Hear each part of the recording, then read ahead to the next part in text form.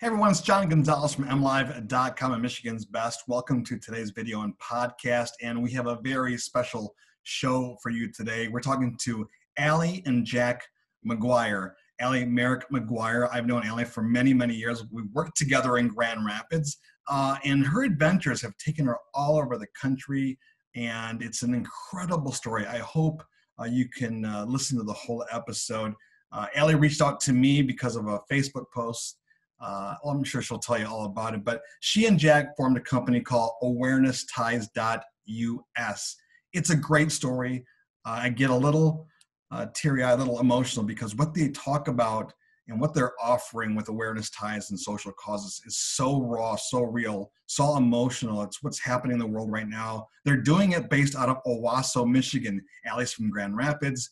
Jack is originally from the Flint area. But listen to their story, and I hope it touches you the way it touched me. So, Allie and Jack, thanks so much for reaching out. As I said, folks, I'm really excited to talk to this young couple. I've known Allie for quite a while. Jack, I don't know as well, so I'm looking forward to connecting with him and, of course, reconnecting with Allie.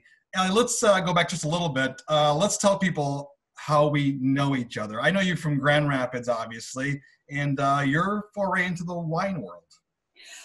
Yeah. So, I mean, I started out with wine and did a wine series, My Wine Words, talking about wine, words my own. So just being sort of a translator for wine. And went on from there, from Grand Rapids, from my home there for many years, to Chicago, and then to LA, and then to San Francisco. Starting again with wine, but then moving to design in general and translating that way and telling stories through visual means, and got into film, got into fashion, and found myself at a very different place at the end of the journey, but right back here in Michigan. Well, we're gonna catch up on that journey here in a second, but let's talk a little bit of wine, only because the thing I remember the most about you and my time talking to you about wine is that you made it extremely accessible. I think a lot of wine talk is maybe over our heads if we're not into wine, if we're not a wine snob. But I loved your connection because you tried to reach people at the level that they were comfortable with. Right. Yeah. Well, no, and thank you for that. Yeah. I mean, I guess that I felt like that sort of was my gift, is, again, just to be a translator, because, wine can be wonderful and amazing, but if you're defining it in words that no one understands, that's terms that are not relative to someone, then what's the point? It's not going to matter. It's not going to, what's the point? So. And what's really cool is that's one of our staples for Awareness Ties is accessibility and ease of understanding. Mm-hmm. Yeah, well, I can't wait to hear about Awareness Ties. Jack, I know you're like excited. Let's talk about Awareness Ties. We will. I promise, folks. I promise you, Jack, we'll get to it. But I do want to, one more thing before we get into the story, because I'm really curious about how you guys got together and everything and what you're doing with these social causes. But you reached out to me, Allie, because I posted on Facebook of celebrating my 30 years in Grand Rapids. I still can't believe I look a day over 30, but I do. I've been in Grand Rapids for 30 years, but you reached out to me, so something must have spoke to you in my post. Yeah, I mean, I think it's just, just looking back at just doing this recount of, wow, these are all of the things, and I think what was so beautiful about you sharing that and all of us getting a recap of what that was like for you, it gave us pause and made us sort of look back at ourselves and say, well, what has my 30 been like? And the fact that you said, looking forward to the next 30, it's like, And so, when you said that to us, I said, wow, here's John, like, who's been all these places, done these things and accomplished all this. And now he's not saying, so here we are. He's like, here we're going, to look forward. And so when you said that, I thought, wow, yeah. And it's all about the stories that we tell. And again, how we translate all of these things that matter so much. Well, I'm so glad that you reached out. I'm so glad that it spoke to you. I cannot believe the response. I'm still overwhelmed by it. Jack, I don't know if we're friends on Facebook or not, but a mosquito just went by. I don't know if we're friends on Facebook or not, but I'll tell you what, the amount of love and support from everyone. And you're right. I look forward, Allie. I mean, I only look forward. I look back only just to be sure we learn from our mistakes, right? Yeah. And we move forward. So, all right, Awareness Ties. let's get to it. So, but first of all, I know, Jack, let's get your background real quick. You're from Flint originally, right? From Flint, then to Frankenmuth, then to the military, then to Florida, and then all over, and then back to Michigan. Same kind of thing. Same kind of. I had a F&B background. I general manager of a brewing company, taught beer and wine, then went into banking. And sure, why not? I know, right? Learned the business side, and then went into film festivals with Allie, and then built this company. Well, tell us your love story, because you obviously met, fell in love, have a family. How did you guys meet? Well, I moved back from San Francisco to Lansing, and to get closer to family. I wasn't quite back to Grand Rapids yet, but I was moving in that direction. And we met online. We did. We're not ashamed for a second. Well, when you get our age, you kind of know. If you know, you know. It's we got married a month later. Yeah. What? Yeah. Yeah, not engaged. A month later, married. Actually signed papers, and here we are. And no, that's not true. And in fact, tomorrow's our 3rd year anniversary. It is actually, yes. Right. Thank you for reminding me. So you've only known each other for a little over 3 years. 3 years, 1 month. Yeah. In that time, we built 2 companies, had a little boy, Forrest, who's now 2. Together, we are a blended family with 6 children. Wow. So ranging in ages from 2 to 20. So right. 2 in college, 2 just out of diapers. You guys have an incredible story. So you guys met online, and did you live in Lansing at the time? She did. I lived in Lansing at the time. And I lived in Owasso. I had just moved back. Okay.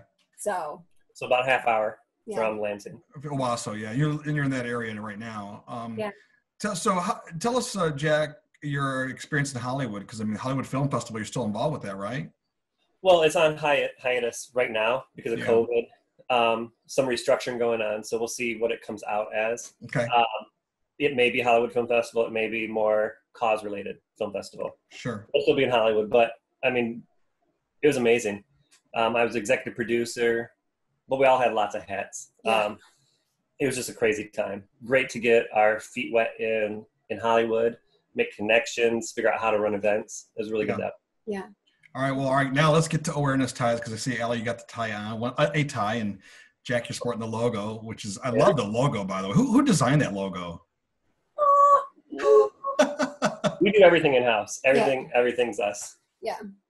So, so with the logo, it's, it kind of looks like a sun, but it's not. It's a heart in the center, and it's all these ties, so that we're all tied together. And in the center of it all is awareness. So that's at the heart of it. The heart of it is awareness. Right? Yeah. So tell us how you got to this point. What is it all about, and what does it mean? Yes. So awareness ties awareness ties is the official symbol of support for causes. So, when Jack and I, when we were in Hollywood and we were putting together a few different event concepts at Paramount, we were toying around an idea of a gold tie event.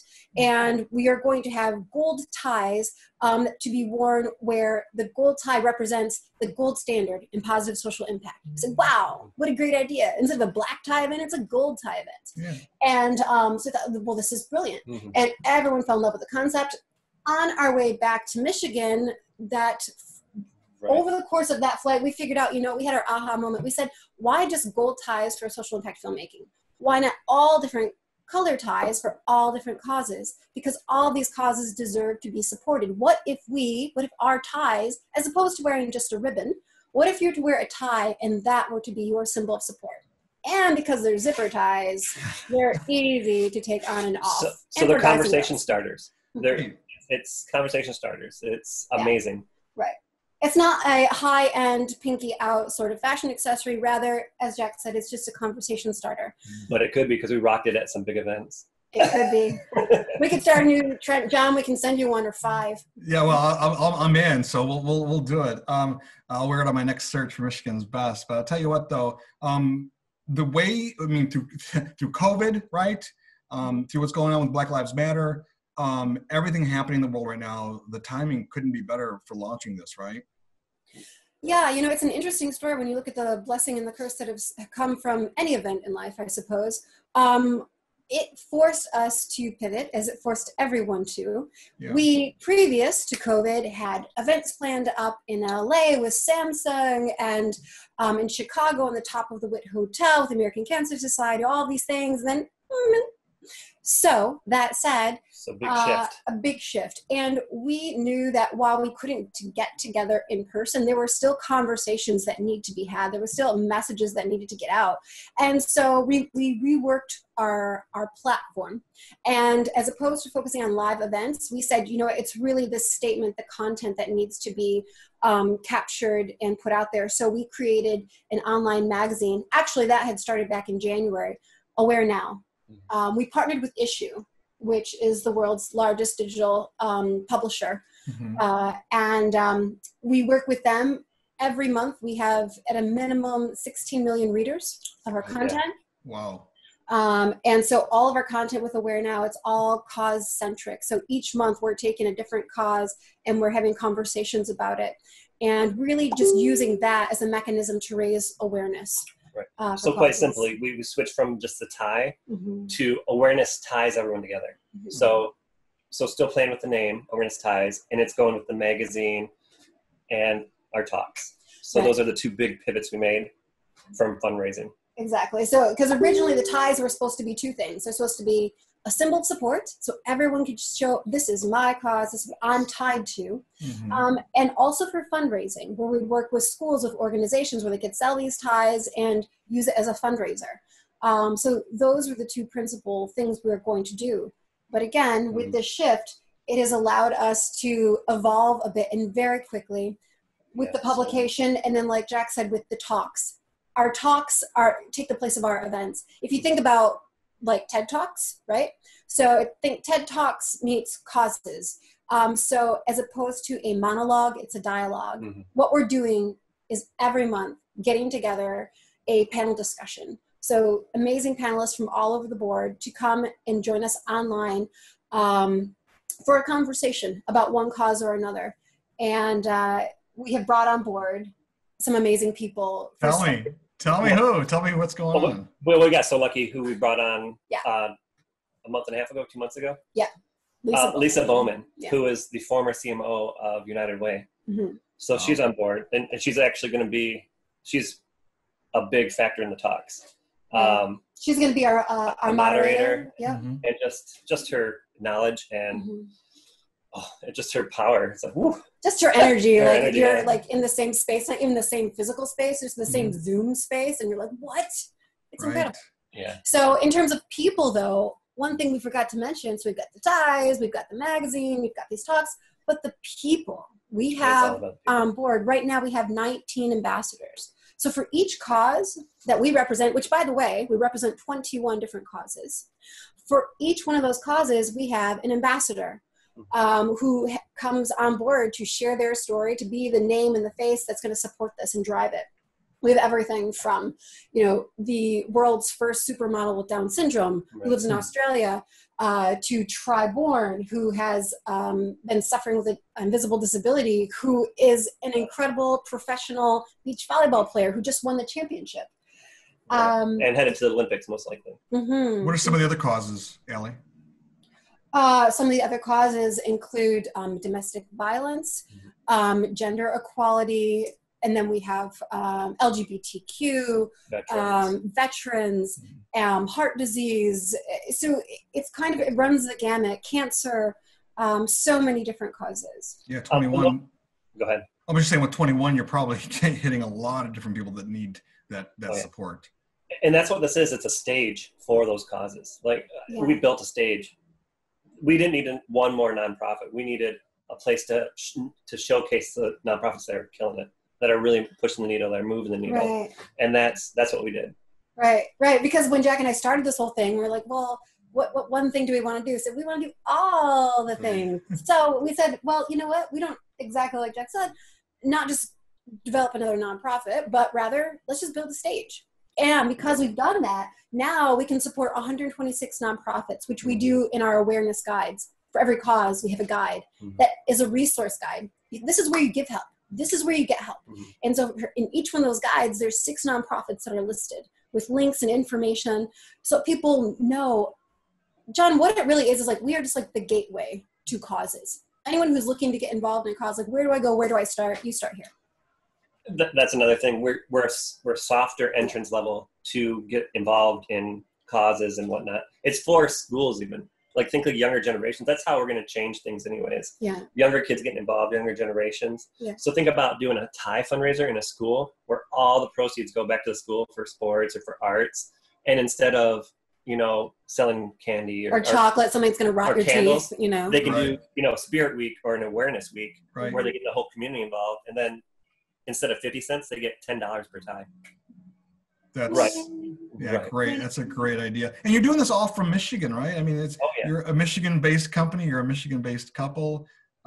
You're doing this international work right from your living room. Right. Yeah. And right under the radar. I mean, we're just now getting people reaching out and saying, hey, I want to learn more about this. Tell me more about this. And it's an exciting time right now. She says just under the radar, but I mean, last month we had RG3 as our cover model for our cover story for our magazine. So, I mean, do you know RG3, football player? Football player, yeah. Who are your writers and contributors? I guess you're right. It's all one-stop shopping there. Some people apparently. No, so we do have we have some really incredible interns who have come on board and contributed. We also work with our ambassadors to say, hey, we know this is your cause, this is your baby. What do you want to say about it? So we empower them. Again, it's their stage. It's been so organic. They are all involved, each and every one of them, so intimately. Like, they're like, oh, what can I do? What can I do? And it's empowering to see their passion for it. It drives us. Right. Well, and that's when you know that you're doing the right thing. Right. Is when everything does happen. We haven't forced anything, John. Like, all of this has been so, like Jack said, so organic. And it's been really, really incredible. All of our ambassadors, we've spent at least a minimum of an hour with each of them on the phone, crying, laughing, like they truly are our family. And it's been really empowering.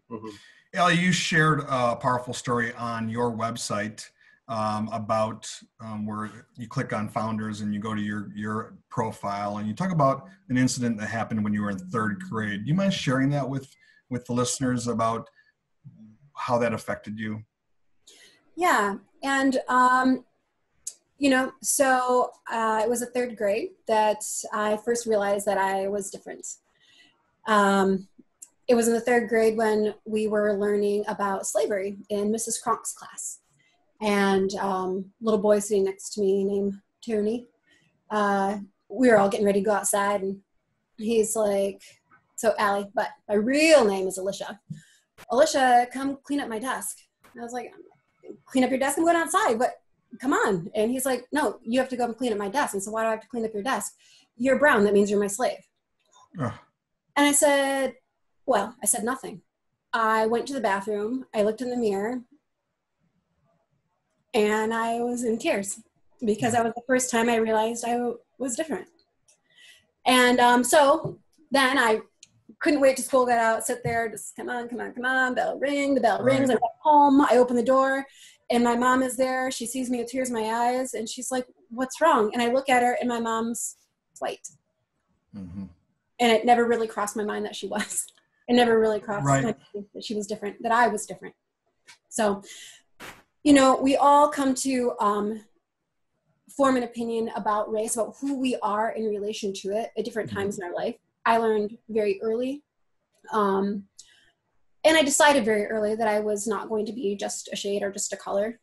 That said, because I did grow up in an all-white community, I always held myself to a very high degree. I felt like I'm the Black ambassador here. So damn good job.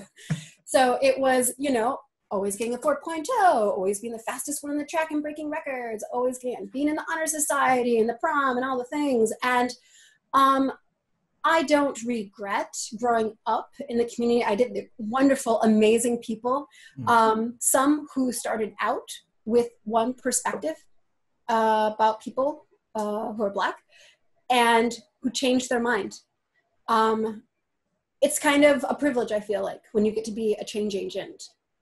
It definitely is, and I can relate to that. Jack, while I wipe away my tear here, When you first heard this story, how did you feel? Oh, I mean, just hearing it now, it crushes me. Instantly I think of our little boy, and I can't imagine him ever going through something like that, or and just how strong she is. But she still, even today, she tries to make sure she's always smiling when she sees people, if we pass people, because she feels like she has to, and I hate that. Like, well, Allie, I know there's a lot going on in your head right now, and in mine as well. But these moments, right? Mm-hmm. And I'm a person that can relate with the last name of Gonzalez and having brown skin myself. Yes. I can relate to these moments when you realize I am different. People are treating me differently. How do I cope? And I think a lot of us, like yourself, become overachievers. I know that I cannot let a moment waste. I get to the moments where I wake up and I'm going, and people don't understand that. They're like, "Whoa, slow down there. You got tomorrow. The project won't go away." And I guess I can't relate to what it's like to be a person of color, and knowing that you have expectations that you have to meet and destroy at the same time, right? And that's a lot for us to carry. So it's great to see you you seem to have an incredible strength and incredible drive to do what you're doing with your current mission. Yeah, it's and especially given these days and times where it's such a blessing to be able to have the floor open to these kinds of conversations, which is why of everything that we're doing with Awareness Ties right now, I think what Jack and I both are most excited about is Awareness Talks, because our first one, you're going to love the title of it, is Comfortable with Being Uncomfortable. Mm-hmm. And it's a conversation, an unfiltered conversation about race, because these are the conversations that need to be had. You know what? I honestly felt like, I'm fine. I got this race thing under control and shoulders back, and I got this. Everything's fine. Right. Do you know every night when we watch TV, I am in tears every single night. Mm-hmm. And I realize I am still a bit broken that way. And I think we all are, as a country, we're a bit broken, and to heal, we need to do that together. And what if conversation was the cure for that? I truly think it is. Well, it's got to start there. Yeah. I don't know about you, but I walk a lot. I've been walking a lot since COVID, and wrapped up at home and everything. And I see people in their neighborhoods, and I live in a nice suburb near Grand Rapids, and I see people tending their lawns, going about their business. And you know what I think? I'm like, it seems like we're just fine to just go through the motions and do what we always do, and those issues will still be there tomorrow. And I think, what if we just took some time, instead of making sure our lawn was perfect, to make sure that we're perfect, to make sure they're, or at least trying to help people, right? And I kind of get off on that tangent. We're like, you're wasting time. Let's go do something, right? Let's not just, mow our lawn again. Let's just go out and do something. But I think that just comes from having a different perspective of things. I agree, and it's sharing is caring, truly. So it's sharing these stories, sharing these conversations, and and you hit that right on the head, because our next magazine is called Return, the Return Edition, and it's Return to Society, Return to Causes, Return to Sports. Yeah. But I had a thought yesterday that I want to write about. Let's return to normal, but that normal can be different. That normal has to be different. It can't be a complacent. We're not aware. We have to wake up. We have to awaken and change what the normal is. Yeah. Because if we don't, then we're just going to go, like you said, back to mowing the yard, and it's just daily life. And I think that's going to happen a lot throughout the U.S., where the major cities, people are protesting, and they are awakening more people day by day, but it needs to be widespread. Well, and thank you for bringing that up, because, when we look at where we're living right now in Owasso, here still there are very few people of color, very, very few. Yeah. And, here, this is a town that used to be the base of the KKK. There used to be marches and these kinds of things. Actually, our office was We didn't know this. No. We had an office downtown that was actually the base of the KKK. Like it was the same building. We had no idea. What is this? What? So how crazy. But so you go from that to, we attended a rally in little downtown Owasso. Wow. They even closed off the street. People marching in the street. Right. And so there I am in tears again. Oh. Right. You know, but standing there and saying, no, we do not agree with this. This is not okay. So to know that even in small towns, yes, there are changes that are happening, and it's just keeping that dialogue open. Right. All right. Well, before we get into more heavier topics, because it sounds like we could, please, could you let folks know how to get involved, how to get more aware of what you're doing with Awareness Ties? The website, you know, do you have to subscribe to the magazine? I mean, give us the lowdown. Give us, make the sell here. Come on, tell us. All right, action. Action. Act now. Let me show you something. Thoughts determine what you want. Right. Actions determine what you get. Think, act now. And that has become sort of our mantra that we have adopted from a song by our new ambassador, to be announced soon, Thavius Beck, who's a musician and educator in New York. And so think, act now. If you think that you want to start taking action, now is the time. Oh, wow, that really just rolled off, didn't it? To go to awarenessties.us. So awarenessties.us. Yeah. Awareness ties us. Awareness ties us. Awarenessties.us. It just worked out that way. That's and cool. So if you go to the site, there you can subscribe. You can subscribe to our magazine. You can click to learn about our talks and register for the talks. So from our magazine to our talks to our awareness guides that have resources for each of the causes, to learn more about our ambassadors, and everything is there. The magazine is free online. It is. Yep. So just subscribe and we'll send it to you. And it's a really cool magazine because it's interactive. Right. So you can flip through the pages and you can click and watch videos like in the magazine itself. Right. There's clickable links, all kinds of fun.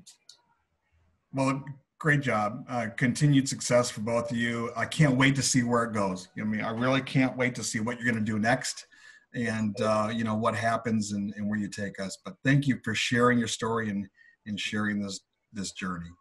Thank you so much. Thank you so much for listening, John. We appreciate you. Thank you. All right. Take care. Take care. Bye. Bye.